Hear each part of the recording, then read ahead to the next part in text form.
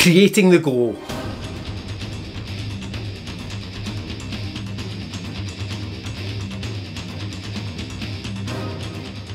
In this video, I'm going to show you how I created the glow for this image here. It was originally created in a plugin for Photoshop called Orton Effect, and I'll deal with that in another video because I think that deserves a video on its own. But for now, I wanted to see how I could emulate that in Luminar, and I'm quite happy with the results I got, and I can see where it can be applied to other images. For example, landscapes, sunsets, portraits. I can see where it can be applied to give you a different effect for your images. In this one, I have used it to blow out the highlights, but you don't have to do that. You can use it to subtly enhance portraits, the skin, whatever you're thinking about. It's up to your imagination. It's down to you yourself, and I can see it been used in quite a few applications as well. But anyway, just in case you think you're going to see how to cut out the android, apply the face, apply the background, so on and so forth, I'm not going to do that. I needed this image done really quickly, and because of that I used the pen tool in Photoshop. I could have done it in Luminar, as you know, but you know it takes a lot longer to do it than that, and I needed this image for something, so I used the pen tool in Photoshop. Applying the woman's face can be done via layer transform and then painted in with the brush. The butterfly could be cut out as well. Everything in it can be done in Luminar. But for me, I needed a quick result for a project. That's the reason I used Photoshop. So I'm not going to show you how to cut it out. That's for you if you want to go and try a similar style image. That's for you to go and do. Anyway, let's get on with this, and I'll show you how I created the effect of the glow and the ceiling and the lights that I really enjoyed doing. So let's dive right in. Okay, that's us now in Luminar. What I'm going to do is I'm going to show you the process of how to create that glow. Simple sliders in Luminar, but I'll show you the process of it all coming together. First thing I'm going to do is I am going to duplicate the layer. This is the layer that we're going to base everything around. So within this layer, I can start my edits. So the first couple of things I'm going to do, I'm going to get into creative, and I'm going to push the mystical right up. So you see the glow is beginning to happen already. I'm going to lift the shadows as well to about there and push the mystical to 100. Next thing, I'm going to get into the Orton Effect, and I'm then going to add the Orton Effect, and I'm going to push that as well. So we get that, and you can see that softening effect over the entire image. I'll push it to around there, quite happy with that. Then I'm going to get into the high key, and I'm going to push the high key. So let's just see how far I can take the high key. To around about, say there. Let's push that a bit further. I'm watching these areas up here in particular. Dynamic high key, and that is getting brighter and brighter. Lift the blacks as well. So you can see the effect that I'm going for here.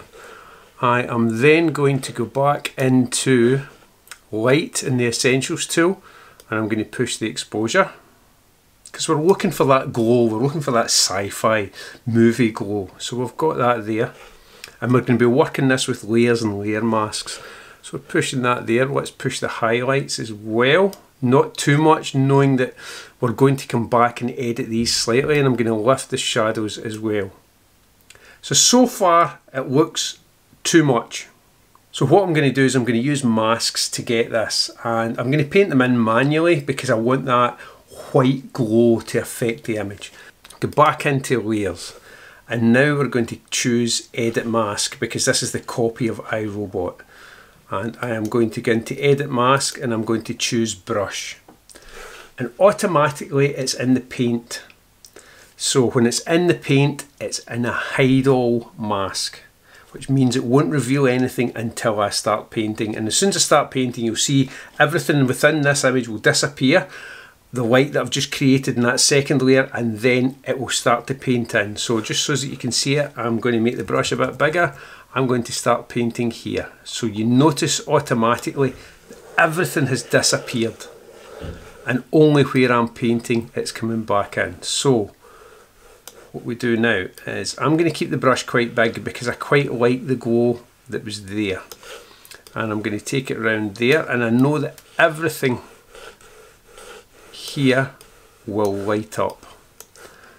I'll go over here and I'll paint that in because we want it to be reflective. We want it to reflect off the top of the Android as well.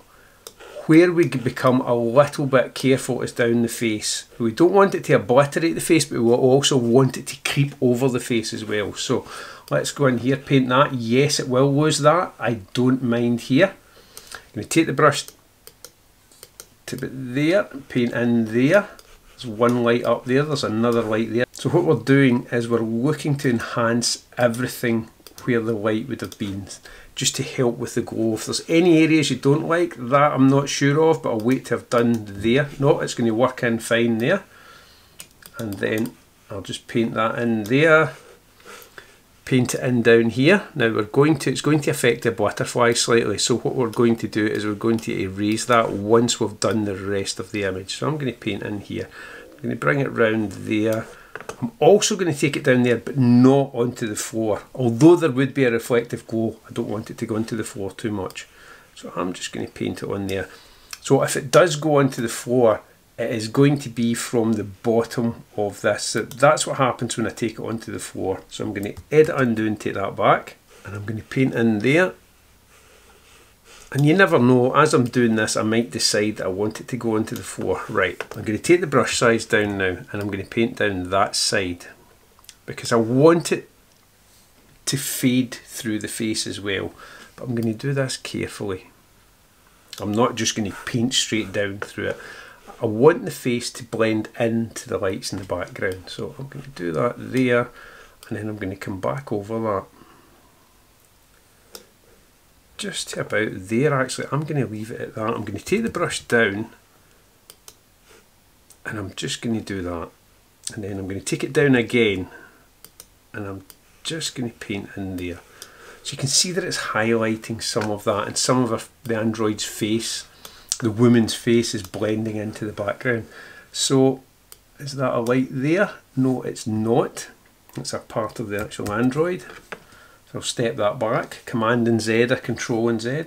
I'm going to paint in there a tiny bit more. I'm going to paint some in there. Down here, but you'll notice what I'm doing. I have used too small a brush for that. So I'm going to edit, undo, and take it to there, and it gives a more natural effect with the fade. Let's take it once back over here, and it will just and no more catch the floor. Right, so I'm quite happy with that. I'm going to take some of that away. So pressing X on the keyboard takes it to erase. Let's just take some of that back out there. I'm also going to use a smaller brush here to just take away some of the glow on the butterfly. So that's me. I'm quite happy with that. So the next part of this is adding all the flares, and the flares come from the freebies that I gave you for download in the last video. So as I say, I'm quite happy with that. What I'm going to do now is I'm going to add a new image layer, and in this new image layer, this is all the freebies you got, I'm going to add lens flare 1. So I'll drop that in. And this process now, this is just repetition after repetition. So I'll show you a couple and then I'll speed up the rest. And click open. That will drop in the centre, just there. I'm also going to show you how to change the colour of these for some of them if you want to change the colour. I am going to go into screen mode. And it sits there. I want it to sit around that area. So what I'm going to do is layer transform. And I'm just going to drag it down to there. And I'm quite happy with that there. I'm also going to blend, it goes off the edge here and here. I'm also going to blend that back in. So I'll show you at the same time how to do that. So I'll leave that around there. I don't mind the wee highlight there. I'm going to click done. Then I am going to go in to edit mask option, choose brush. And I'm going to choose erase. I'm going to take the brush quite big using the square brackets. Just press once so you get a nice blend away. There as well, and as you see there's a slight line there, so we'll take it away there. Look for any others. None that I can see just now. So that's it. So there's the first lens flare laid into this image. I'm going to show you a couple, and as I say, I'll speed up the rest. So next thing, add new image layer. We are going to take, for this one, we are going to take that lens flare there, blue lens flare 3. Click open, that will drop in the same. Quite happy with that. Again, screen mode. So you can see how it works there, and we have the effect here.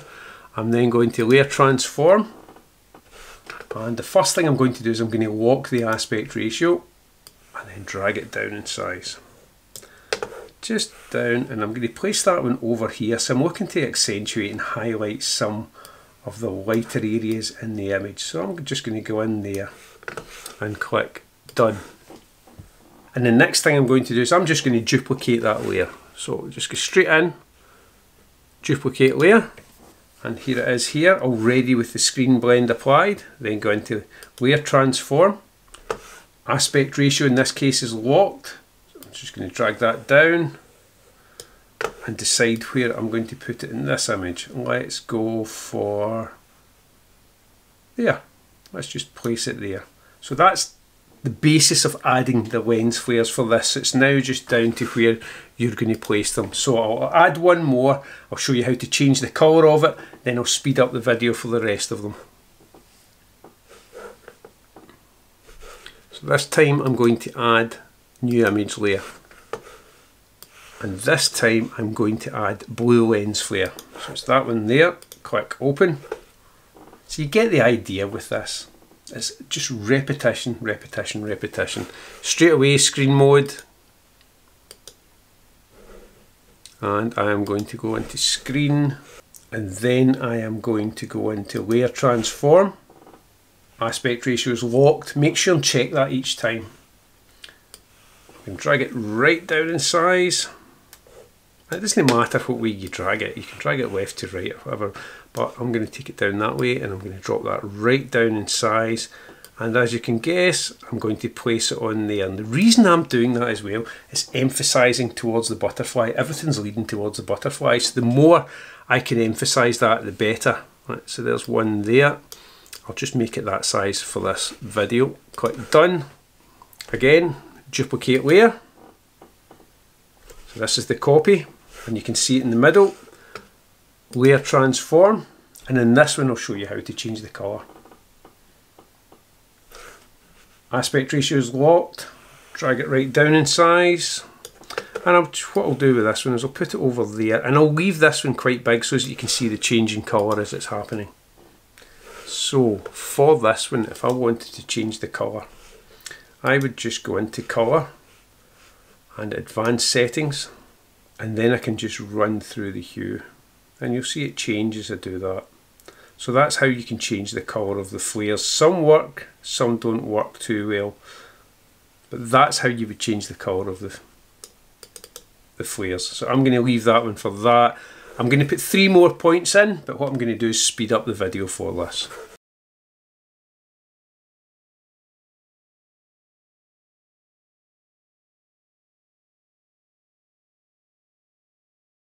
Hopefully you got something from that, and hopefully you can see that it can be applied to other images, just the process itself and using the glow and the mystical, and it can soften the images. It's down to your imagination where you use these sliders and in what imagery you use these sliders. I can see this being used in a sunset and giving an amazing effect for a sunset as well.